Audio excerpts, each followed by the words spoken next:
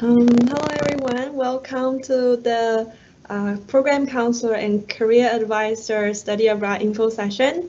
So today we have our Program Counselor representative, Melinda, from the Bachelor of Landscape Architecture program, and our Career Services representative, Louisa, joining us to share their information about how to fit a study abroad program in your degree, and the positive impacts that a study abroad program can have on your academic and professional development.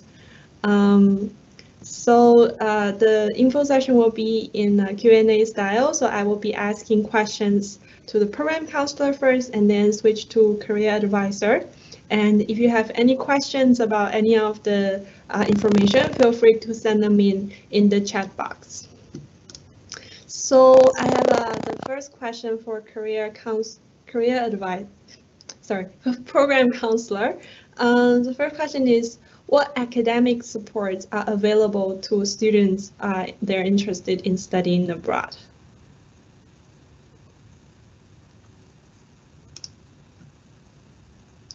For program counselors. Yeah, sorry. So hi everyone. As Chen mentioned, my name is Melinda. I'm a program counselor in the Ontario Agricultural College. So I work with landscape architecture. I also work with Bachelor of Bioresource Management and the Bachelor of Science in Agriculture. So tons of supports out there. I definitely recommend your first go-to would be your program counselor, just to sort of get some feelers out about how an exchange might work with your specific major in your degree program, really getting those sort of hashed out before you start considering it. There might be some programs where it's a little more restrictive. One of the majors that I work with, it's really tight to try and fit in an exchange, so having that conversation is really helpful. And a lot of your programs will also have faculty advisors, so I work in conjunction with faculty advisors for my program.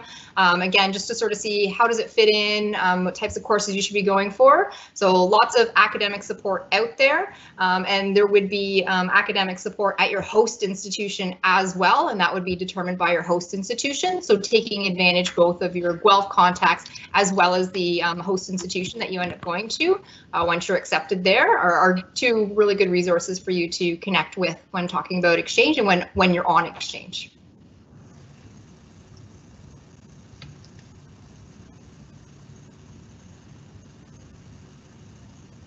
Thanks, Melinda, for the information. And then so usually for study abroad, we ask students to work with their program counselor ahead of time to decide what kind of courses they should be taking while they're on exchange, and whether courses can be transferred back to their degrees. So those are good advice. And next question is for our career advisor, and maybe Louisa, if you can just introduce yourself. And then the question is, what are some current trends in the workforce, and how might international experience help students to be more competitive when they're applying for jobs? Sure, so great question, and thanks so much for having me. So hi everyone, my name is Louisa, and I'm a career advisor here at the University of Guelph. And I work specifically with students and faculty in the College of Engineering and Physical Sciences. So when I think about international experience and what that means, it really just means that you have now a wealth of experience to put on your resume. So that can mean you're really highlighting different times where you highlighted time management skills, different times where you highlighted your problem solving skills. So you're really just finding different ways to kind of highlight some additional new skills that you put on your resume. And in terms of making yourselves marketable for that, there's, of course, you can work with us career advisors here at the university to help you figure out how to market those skills as well, and how to make yourself more competitive. That's a question that we often get from students at the Experiential Learning Hub as well. So one way to make yourself more competitive is just to learn what the different trends are in the different industries that you're interested in. So finding out what the different trends are that are available and starting to perhaps find different experiences, like a study abroad experience, that can really start to highlight those skills to make you more competitive. That's one way. And then, of course, like I mentioned, feel free to book an appointment with us for either a resume review, cover letter review, and we're happy to help you, not just market those skills, but figure out and even reflect on what those skills are in the first place.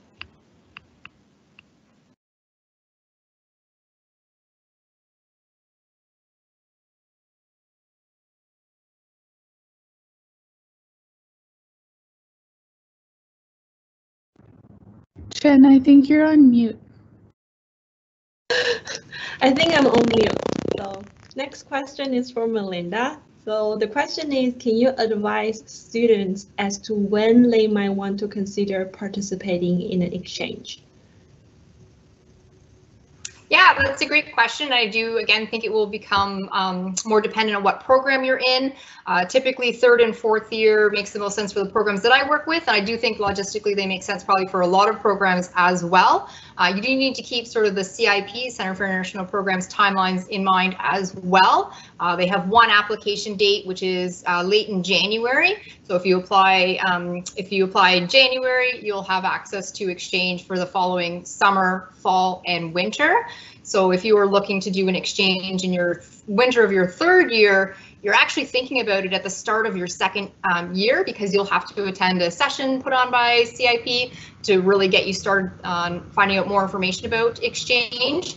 So the idea behind that is that you're really starting, I'm going to say at least a year in advance, even more so, to really think about when you're going to go. And again, connecting with your program counselor to find out where in your program there's a good sort of gap for you to be able to leave and take an exchange. There are some programs where there might be a critical course that you need to be on campus at Guelph doing like a winter course in your final semester. I think a lot of the time semester 8 doesn't work for a lot of programs. So again, I think that's a conversation to have, but you really are looking at working with those timelines and thinking that your application at the very least needs to be done a year in advance. You really are thinking a year and a bit in advance to start having those conversations. So for sure, if you're in first year, why not start having those conversations now? If you're in second year, you're really considering having those conversations.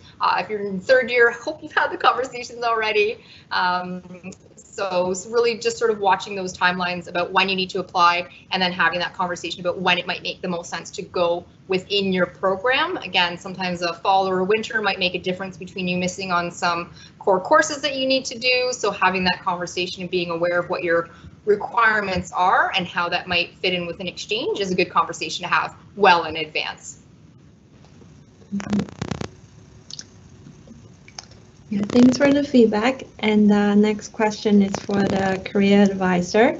What are some of the transferable intercultural skills that a student may gain from participating in a study abroad program? Yeah, that's a great question. I think the main skills that come to mind for me is just understanding what diversity truly means. So, you know, we've seen, especially in the recent months, an uptick in people looking for people working in diversity. So diversity coordinator, diversity manager. So having that study abroad experience really gives you a different kind of understanding of what different cultures might look like. So that might look like, you know, a different way of working, a different style of communicating. So you're really starting to understand how different cultures work. Of course, just you being a part of the study abroad experience as well, that does bring about other different skill sets too, even just in the application process. You know, that's you managing your time, so managing your coursework alongside the whole process of being considered for a study abroad application, right? So there are many different skills that you're utilizing and learning, not just at your study abroad experience, but even still leading up to that as well. Yeah, probably being more mindful when you are on exchange, like what are some moments that it's good for learning the intercultural skills, and then try to put those moments into words, and then how to think to incorporate those into your resume. Yeah. So the next question is, what is the academic value of study abroad? I often have students asking, for example, a study abroad program, a co-op program, and doing a minor. What are the differences in terms of those different programs, in terms of like the academic value of those, and then what are the values of doing a study abroad program? The question for Melinda. Yeah, Chen, it's a really good question to be asking. I really do think that there's value in everything that Louisa just said in terms of gaining those skills and so forth. What I encourage students to do when they go on exchange is to take a course that we don't offer here. Why not take advantage of your host institution, go on exchange and learn from their experts. I had a student out on exchange in the winter semester. She's in our equine management program. She actually met the author of a textbook and a paper that is in an area of study that she was just fascinated by, and he taught one of her classes. Like, you're not going to get that. Well, okay, you might get that at Guelph, but you're not going to get these international connections without going abroad. Another good example is students in landscape architecture. A few of them have gone, and I forget the institution that it's at, but there's a furniture making course. We don't offer furniture making here at Guelph, but it's such a cool, tactile, different way of looking at how things get put together that really accompanies the idea behind their degree program, landscape architecture, in looking at the aesthetics, the comfort, and all of that. So again, I think there's a lot of academic value in being able to do, again, building your global skills and all of that, but also taking courses that we don't necessarily offer here. I also think that there's value, even if there's a similar-ish course, talk to your program counselor. You're not going to get away with duplicating courses.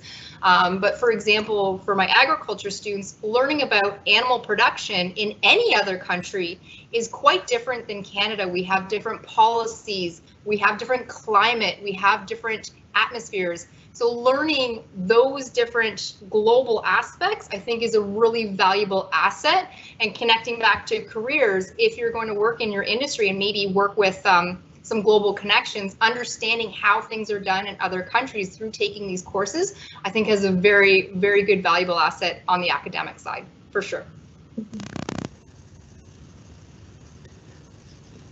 So the next question is, if students are interested in making their resume and cover letter more internationalized, what kind of supports are available from career services to help students to do that? Yeah, it's a great question. So first thing that comes to mind, of course, are just resume reviews and cover letter reviews. So you can easily book some time with your career advisor through Experience Guelph. So we're available, multiple times during the week at times that can fit your schedule. So I would suggest that you have a look at some times that might work for you. So yeah, there's cover letter reviews, resume reviews, like I mentioned. There's also just, if you want to talk about, how study abroad experiences can fit into your career journey and your career goals, you can also book some time to chat with us about that. We're always open to have more general conversations about, I'm not sure if this study abroad program would fit into my career goals, or how do I market myself once I come back from this study abroad experience. You can always book an appointment with one of us to talk about that and figure out a different way to, maybe think about problems that you had solved in your study abroad, think about how to reflect on the coursework that you had, and to verbalize that to share with employers on your resume and in interviews as well. Mm-hmm. Yeah, I have a comment to make about the academic values of studying abroad. We have a student who's studying hospitality and tourism management, and she went on exchange in Hong Kong at the Hong Kong Polytech University, and that partner university is also a university that specializes in hospitality and tourism management. So she actually got a kind of an internship experience as part of her course to work at the hotel at the university. So I think that is a cool experience, and then it also adds value that you can put this experience in your resume. So the next question for the program counselor is, what happens if a student wants to change a course while they're on exchange? And what other maybe policies and the regulations around course taking while they're on exchange?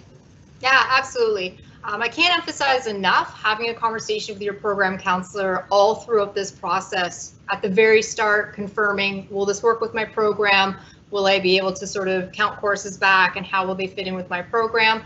But while you're on exchange, if you do sort of shift your courses, and it will happen, my gosh, I had someone look me in the eye, shake my hand and say, I'll never change my courses. He changed his courses. Everyone's going to change their courses. So before you go, you'll have an agreement with your program counselor. Yes, these are the courses I'm going to take. You're going to go, you're going to meet some friends. They're going to say, oh, you should take this course instead. You're going to take their advice. You're going to change your courses around. But again, having that communication is going to be critical, because you don't want to swap into a course that maybe won't count back towards your degree program. A lot of instances would be if it's a repeat of a course you've done already, definitely don't take those courses because you won't get approval to have them count towards your degree program.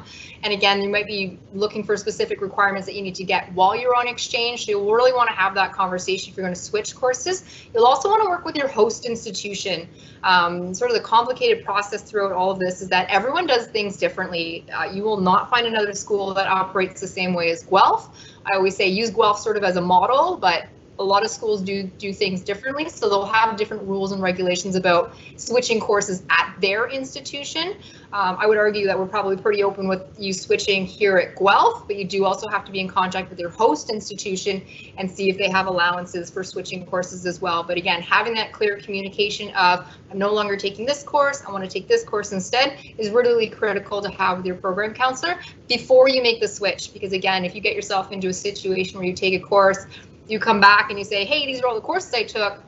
If you don't have approval to take all of them, you run the risk of not being able to count all of them towards your degree program. So really having that line of communication open is going to be critical. But again, listen to the new friends you're going to make, listen to the new advisors you're going to have. And if they recommend maybe a shift in courses, then definitely consider it and see what the advice is from your program counselor and moving forward and doing that. Yeah. Mm-hmm. Yeah. Thanks for the great insight. And next question is whether or why is intercultural effectiveness important to the workplace? Yeah, great question. So I think intercultural effectiveness, I mean, just the ability to kind of interact and collaborate with different people from different backgrounds, I think that in itself is a valuable skill set to employers. So I've been seeing more and more with employers, they're really interested in hiring people with diverse backgrounds. So as an example, hiring software developers, that's an up and coming field or a field that's really increasing drastically, as many of us know. But some employers are really starting to reach out, and maybe they're more inclined to hire someone with a psychology background because they're coming in with a different set of eyes and they're coming in with a different problem-solving mindset than perhaps someone who might be classically trained in software development. So the same kind of idea applies here with intercultural effectiveness. You're seeing things from a different mindset, perhaps by seeing different policies in different countries, by seeing different ways of communication and problem solving in different countries. You're now bringing that back and you're sharing that with employers. And I think that that is really a valuable skill set that a lot of employers are looking for nowadays. So the next question, how does course credit transfer work? Yeah, so I'll argue a simple-ish process, but it is quite involved. What happens is you do get credits back towards the University of Guelph. The layers of complexity come in when we talk about what it will look like on your Guelph transcript, and then the credit count itself. That's a little bit of a nuanced thing that I'll just give you a heads up on. But in terms of the credit, so what will happen is before you go on exchange, you'll enroll in a course called Free 2000. It might be another free depending on how many credits you're taking, but that's a placeholder that sits on your academic transcript to indicate that you're currently on exchange. And the idea behind that is you do pay the Guelph tuition fees, and that is sort of triggered by having that. But again, it's also a placeholder. OSAP will know that you're sort of taking classes by this placeholder course. When you return, after all those conversations you've had about what courses you're taking and all of that and how they'll count, we have to, I call it Guelph-ize our exchange credits. And the idea behind that is you'll be given courses that fit into the Guelph sort of structure. So for example, if you took a marketing course there, and under them it was called a marketing management and consumer course, but here we call it marketing consumer studies, we need to give you an MCS credit instead of whatever their acronym would be. So we would look to give you a similar acronym. So again, if you took a marketing course, we would give you a marketing MCS is what it is for us here. And then, so when someone looks at your transcript, how do we indicate that it wasn't taken at Guelph? It'll start with a 9, and the 9 is sort of a weird thing for us to have on our Guelph transcripts because we're used to it starting with a 1, 2, 3, or 4, but the 9 indicates that you didn't take the course at Guelph. second digit will then indicate what your level is, and then through a really subtle nuance, it'll end with a 0-1 to get to our typical 4 digits. That actually indicates that you took it on exchange. So if someone really knows how to use your Guelph transcript well, they'll know right away that those are exchange credits. And that's sort of the conversation you'll have with your program counselors. What will they look like on your transcript, and going forth from there. The hardest part is sort of figuring out what they will come back as. I'll have students go and take courses like archaeology. We don't have archaeology here, so sometimes it's a little bit of a negotiation, or they'll take Japanese. We don't have Japanese here. So sometimes the nuances get a little difficult, but we work with you on what they're going to come back as. I will quickly highlight credits.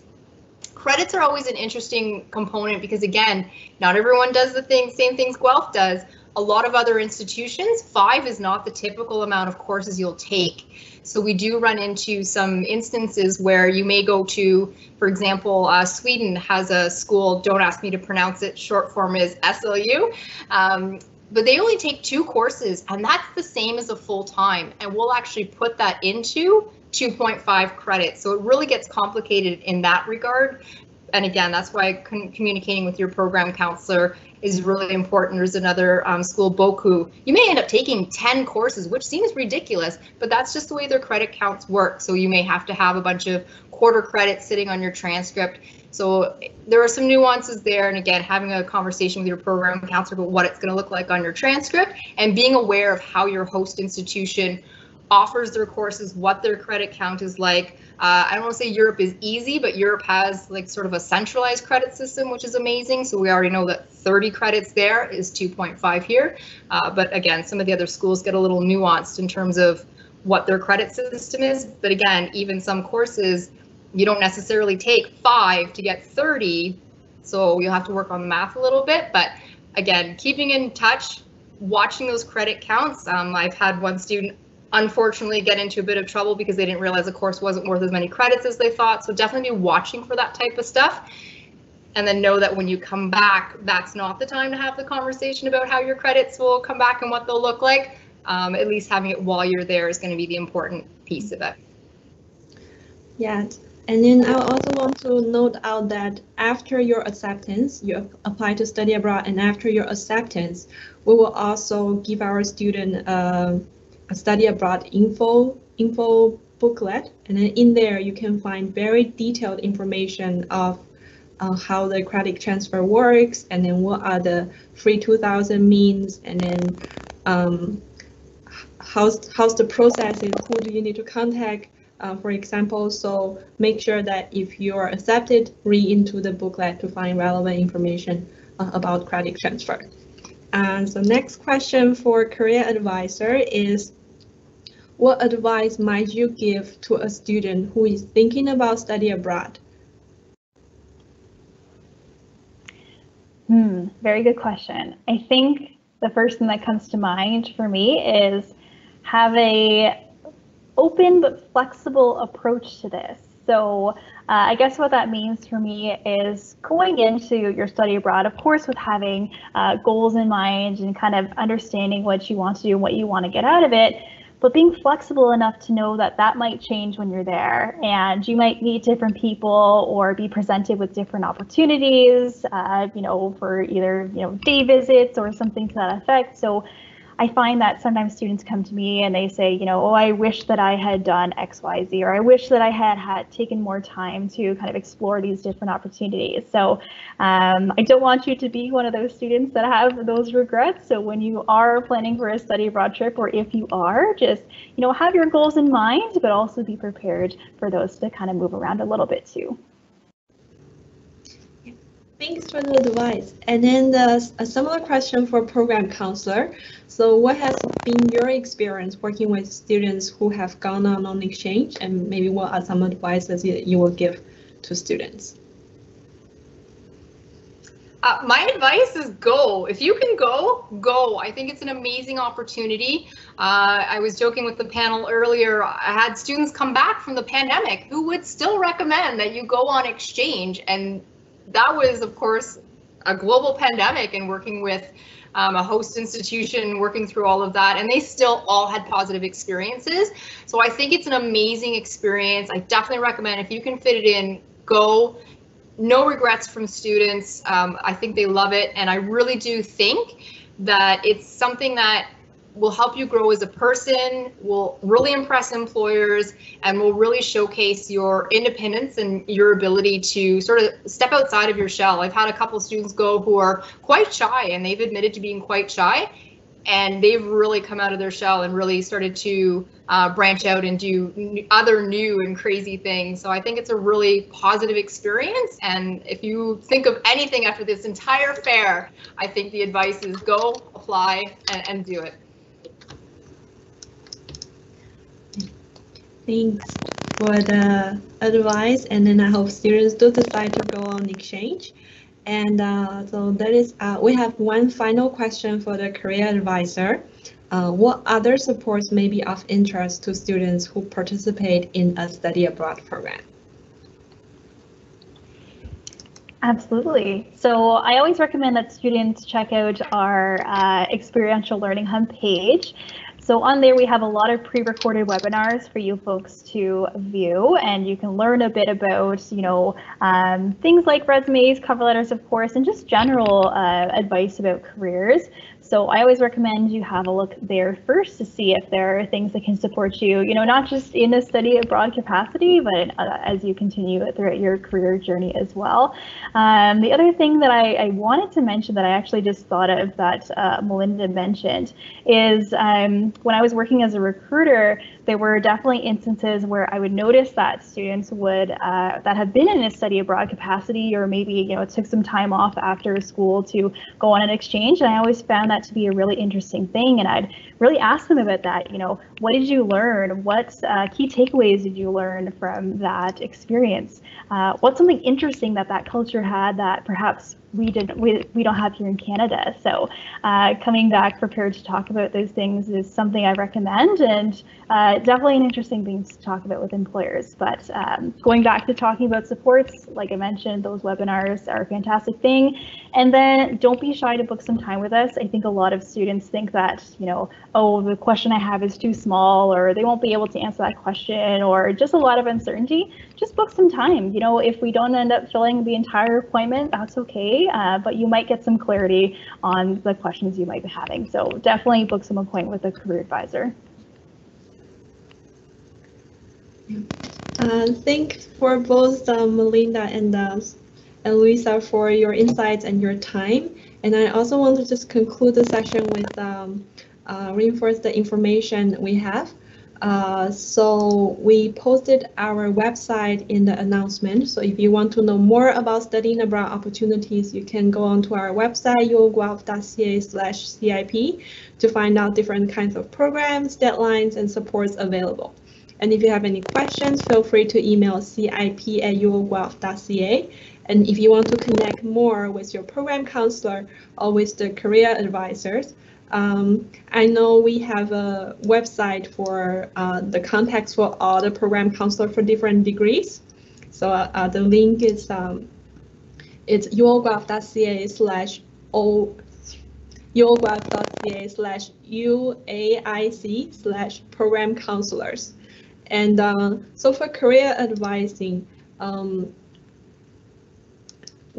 Luisa, what would be the best way for students to reach career advisors? Yeah, great question. So easiest thing to do is to log into your account on Experience Wealth. And on the left-hand side, there is a tab for careers. So if you click on that, you'll be able to book an appointment. And if you're not sure who your career advisor is, there's a little PDF there that is based on major. So you can find who your career advisor is right on Experience Wealth there. Okay, thank you very much for your time, and I think the session will end at this point. The recordings will be available for you at YouTube if you want to review some of the information. And if you have any questions, feel free to let us know.